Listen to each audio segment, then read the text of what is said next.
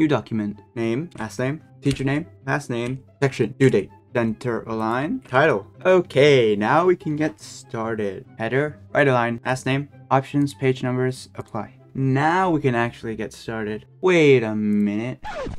Something feels awful other than that, but I mean, my font size is at 11.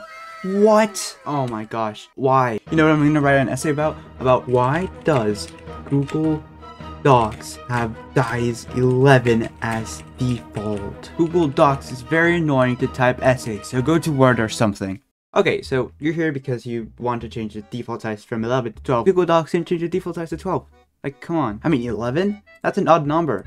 Come on, 12 is way better. Well, this trick should help you go from F's to A's in no time. Well, maybe not really to an A, but you know, you still have to put some effort into, you know, essay. Anyways, so the first thing you're gonna do is type anything, like literally anything. You could type a poem, and then blah blah blah blah blah. Or we're gonna type something simple like hello. For this tutorial, I'm gonna go with hola. So the first thing you're gonna want to do is highlight the text. You can do Control A for easier. Then you're gonna want to change the font size to 12. Make sure it's at 12 and 12. Okay, 12, 1, 2, even. Great.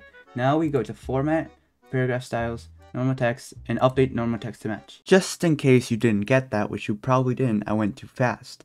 That was Paragraph Styles, Normal Text, and Update Normal Text to Match. Your text should be highlighted, so if it's not highlighted, you might have not done the first step correctly, so maybe do it again, I don't know. Now that you've done the first step, you're going to want to go to Format, Paragraph Styles, and then Options.